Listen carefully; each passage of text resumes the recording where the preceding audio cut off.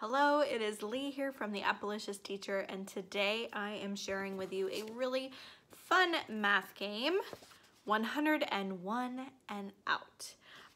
This simple game is played either in pairs or in teams. It is for 2 students to play or for 2 teams to play. You need dice, a writing utensil, and writing paper to document your math.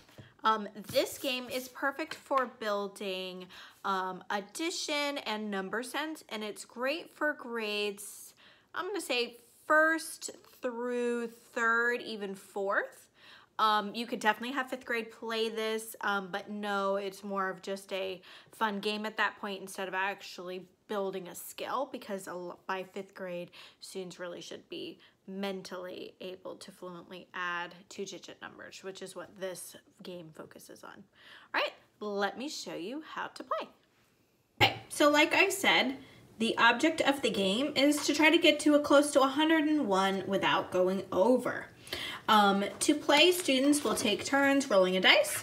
As they roll the dice, they can either take the number that is rolled as a 1 or a 10, and then they keep track of their adding in their column, and you take turns, team 1, team 2, or person 1, person 2. So let's play. All right, so first I'm gonna roll the dice. I roll a 4.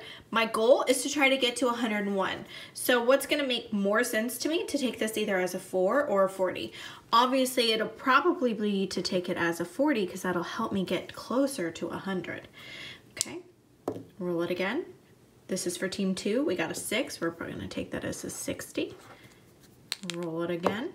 Got a 5 for team 1, and I'm gonna take that as a 50, and 40 plus 50 is 90. All right, let's see. Team 2, 30. 30 plus 60 is 90. We're getting so close. All right, now here's where we really have to problem solve. I'm at 90. My goal is to get to 101 without going over. So if I take this as a 30, I'm gonna go over my goal number. So this is where I need to get in and take it as a 3. And now I'm at 93. Whoop, 2 plus there. All right, team 2 rolled a 4. Now they're at 94. Oh, team 1 took a 4, and it's gonna make sense to take it as a 4. So 97, so close. 5, oh, 99. And now this is where it can get tricky, and you can decide how to play. If a student rolls a number that they can't use, they can forfeit that turn, because once they go over, they're out. So if you want to kind of keep the game going, you can do that. Or if they just roll a number, they have to take it. That's up to you, teacher discretion on that one. So team 2 rolled a 2, so plus 2, 99. Team 2 rolled a 2, plus 2, and here we are at 101. Winner! So in this game, team 2 wins. And that is how you play 101. I'm gonna give you some teacher tips here, just to kind of help the game go. Okay, some teacher tips for you while playing this game. First, when you are introducing the game, work to do the game as a whole group first so that students really can hear and understand the thinking process that's going into this game. I love to just split the class down the middle into 2 teams. You could also do it the class against the teacher. That's a really fun way. But play together as a group first before you send students into partners or into small teams.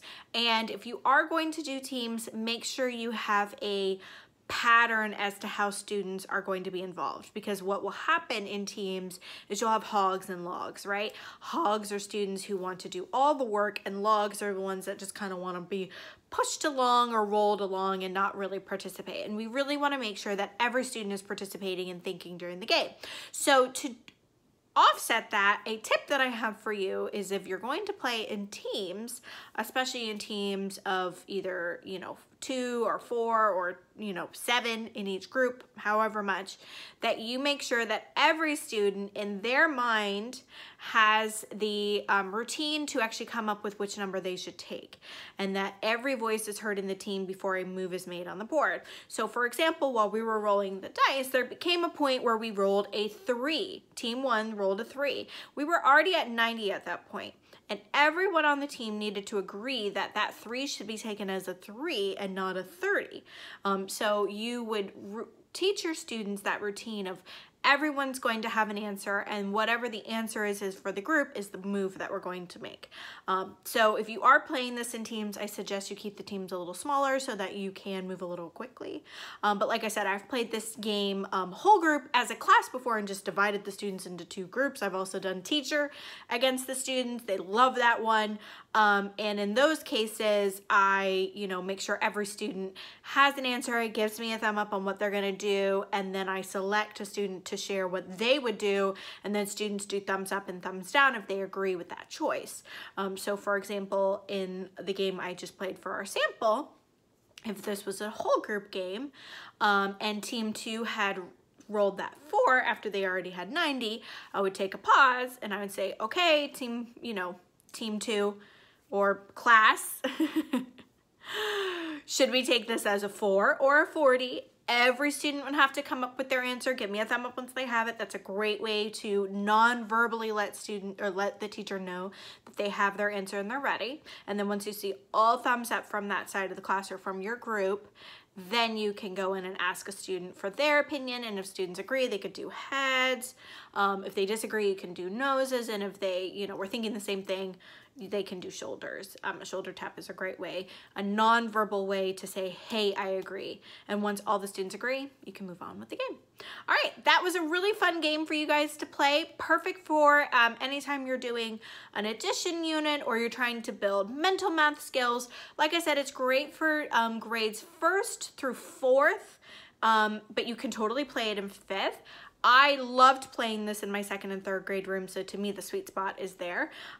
If you want this free card to reference for the game, you can click the link below me and grab it for yourself. It's free. All right, thanks guys. Have a great day.